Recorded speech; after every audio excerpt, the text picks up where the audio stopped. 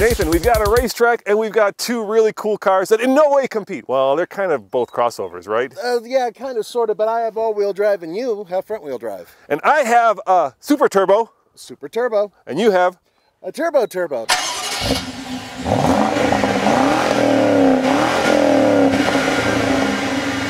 So it's Super Turbo versus Turbo Turbo. And that is coming up next on the Fast Lane Car.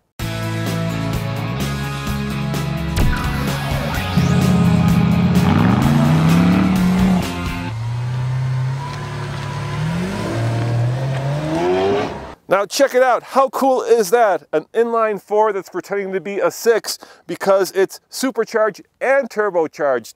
Made it to, unfortunately, front wheel drive and an 8-speed automatic transmission with paddle shifters.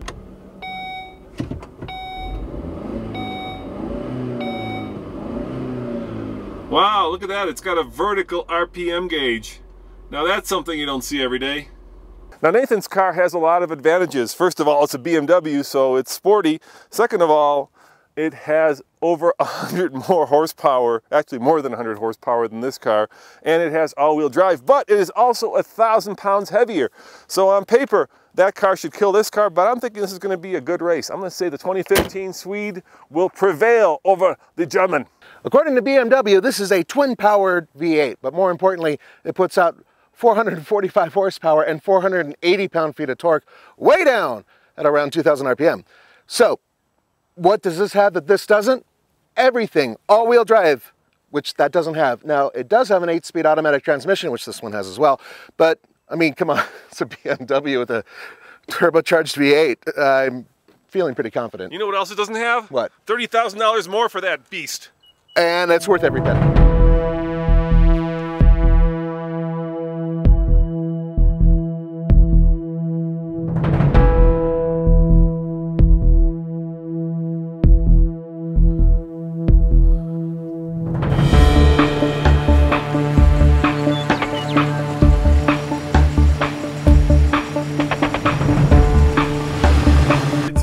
I'm the underdog here, but I really think the Super Turbo can take Nathan's Turbo Turbo. Here we go.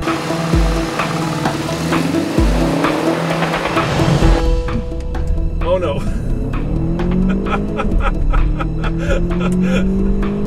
And that would be a no.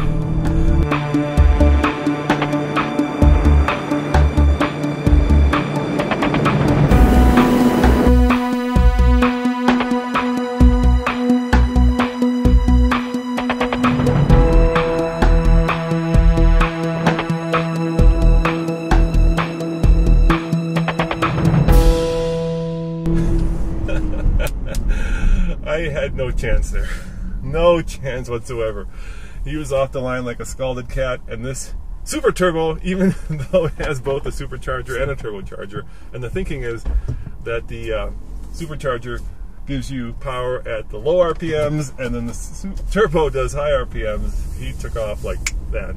That was not even close. You know, Nathan, people comment, right? You're comparing cars that don't compete. Well, we know that. Obviously, we know that. Look, guys, we've been doing this for a long time, and this is what we like to tell you. Imagine that you're at a freeway on-ramp, and there's a light there, and you got a guy next to you. It could be any car, and you want to know if you can beat him. Well, we're helping you. It's real-world testing. It's not that hard. And not only that, it's really frickin' fun. I mean, it really is fun. Oh, I get so frustrated, Nathan. So frustrated. Don't even worry about it. They all love us.